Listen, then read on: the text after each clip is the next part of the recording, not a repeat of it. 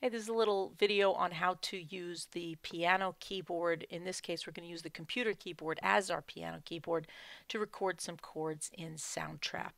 So the first thing is you come up with whatever chord progression that you like, and you can figure it out if you want to record them all 4 chords or whatever number of chords you're going to use and just record it all in one pass. Or you could do something called punching in, and that's what I'm going to show you. We're going to record one chord at a time, save, edit, and go back until we get everything exactly the way we like it. So first of all, I'm going to save my work how I have it, whatever. You'll have your name of your file. And I'm going to pick the one chord. If you take a look at our computer keyboard, I created a little overlay, and I found that very helpful to look at what would be the white keys and the black keys.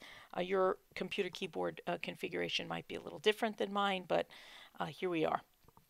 So I'm going to try one chord in the key of C, starts on C, and I have the triads, root, third, fifth, and that's my chord. So let's just record it. I'm going to add a rhythmic pattern to make it interesting.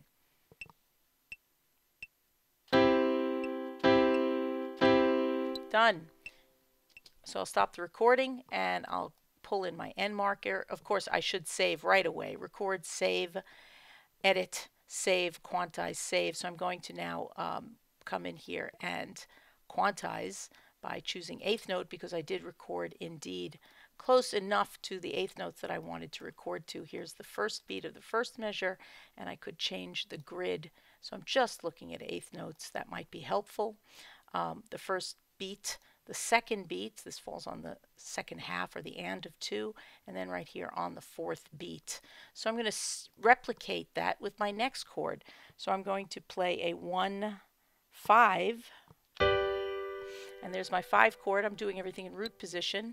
Oops, root, third, fifth. So I'll get ready to record, and I'll don't forget to save after you quantize, and I'll hit the record button.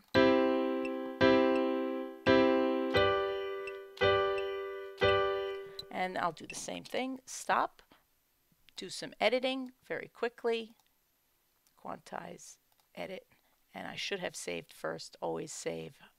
So here we go. And the next chord is, I'm going to do a 6 chord. Now this gets a little awkward because a 6 chord is A, C, E, but that's not E on my keyboard. It's up here. So I have to figure that one out. That's one of the reasons why we punch in. It gives me a second to kind of get ready, get set, and then record.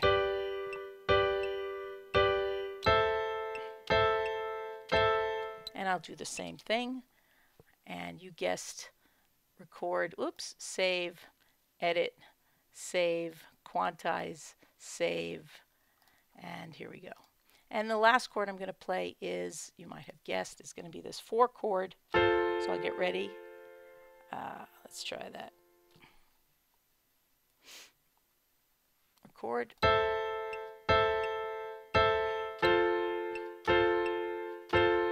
And there we are, and I have this particular progression, and of course I will save and then edit my work so it's exactly the same as the others. And that's just one particular chord progression. You can create your own, and you can have the 4 chords right there. And of course I've slowed the click down to record and have the metronome on. If I want to play this back faster, I most definitely can play it back. But there's my chord progression, and I can work with this, and I can create bass lines out of this. I can create more chords out of this. I can create other things out of my basic chord progression. So we're going to start there. More coming up.